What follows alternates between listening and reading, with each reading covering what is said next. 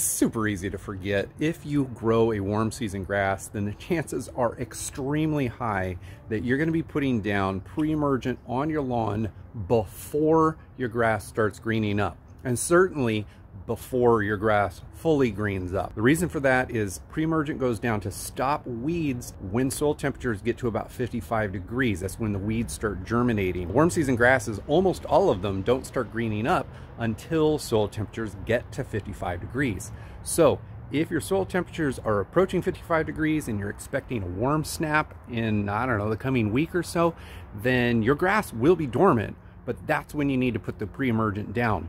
And that means in the month of January and early February, you need to have the pre-emergent on hand so that you can apply it at the appropriate time. Because if you don't, those warm season territories are going to get super hot, and then it's really hard to kill the weeds.